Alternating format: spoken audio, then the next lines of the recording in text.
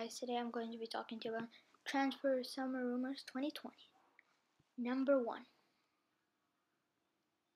Neymar wants to go back for Barcelona. He said he misses it and Barcelona need him for the future and the money. Probability is 7% that Neymar will be going back to his club. He wants to go there because of his wage and his money he'll earn.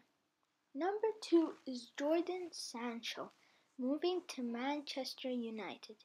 He says he wants to move there because he wants to go to a Premier League club, and the probability there is 8%. Next one is Mbappe moving to Real Madrid. Everybody knows this, this is everywhere, and everyone wants to know if it's real or not. The probability is 8.5% for a player such like Mbappe. And Kai Havertz is also looking forward to go to Bundesliga. He also confirms that he wants to go there to be in a better Bundesliga club, but he wants to stay. Probability is 6%.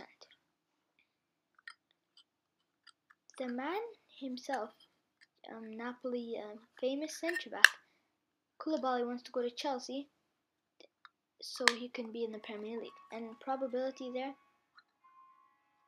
is 7%.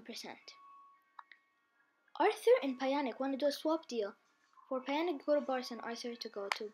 It's 7%. Willian wants to go to Arsenal for 4% because he wants to go play alongside other players, and he also wants to go to Spurs, which is 6%.